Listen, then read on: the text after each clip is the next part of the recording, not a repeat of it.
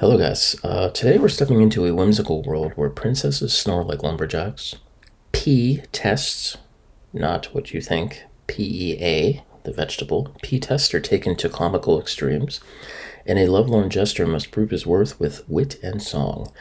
Join us as we venture into Once Upon a Mattress. Once Upon a Mattress is a musical comedy with music by Mary Rogers and a book and lyrics by Marshall Barer, Jay Thompson, and Dean Fuller.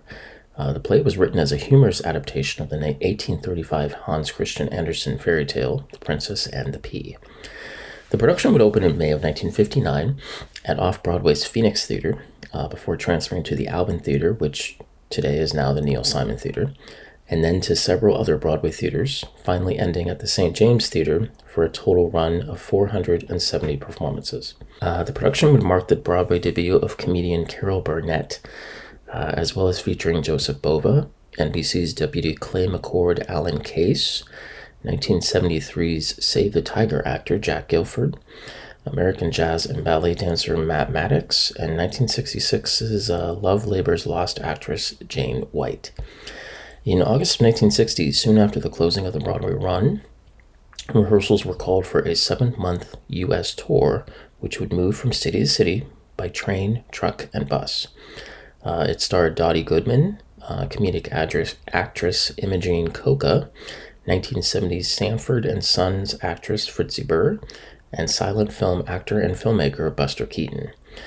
In September of 1960, a London production of the musical would open at the Adelphi Theatre, running for 24 performances and starring Jane Connell, Robin Hunter, 1982's mass appeal actor Milo O'Shea, Bill Kerr, and Max Wall. Now, CBS would air the first television adaptation on June 3rd, 1964, which was videotaped in front of a live audience and featured Burnett, Bova, Gilford, and White from the original Broadway cast, as well as new principals Bill Hayes, who would hit the top of the Billboard charts in 1955 with his song The Ballad of Davy Crockett, Shawnee Wallace, and Elliott Gould. Now, from the success of the first television adaptation, CBS would host a second on December 12th of 1972, which included original Broadway cast members Burnett, Gilford, and White, and also featured Bernadette Peters, Ken Berry, Ron Hussman, and Mrs. Pepper's actor Wally Cox.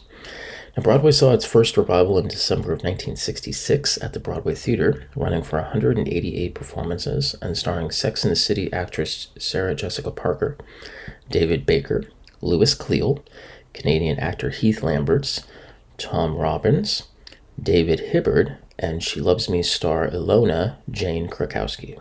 In December of 2005, a third television adaptation would be broadcast, this time by ABC, as part of The Wonderful World of Disney, starring Carol Burnett, HBO's True Blood actor Dennis O'Hare, the Smothers Brothers singer Tom Smothers, Tracy Ullman, and Fox's Glee star Matthew Morrison.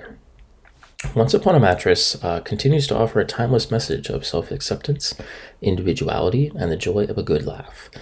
It's a musical that reminds us that even the most ridiculous traditions can be challenged, that happily ever after comes in all shapes and sizes, and that sometimes the most unlikely heroes can write their own fairy tales. Hey guys, thanks for tuning in to today's video. If you enjoyed this, please comment on what you liked or disliked. I'd love to hear from you. And if you want to see other videos like this, make sure you hit that like button and subscribe. And until next time, that's a wrap.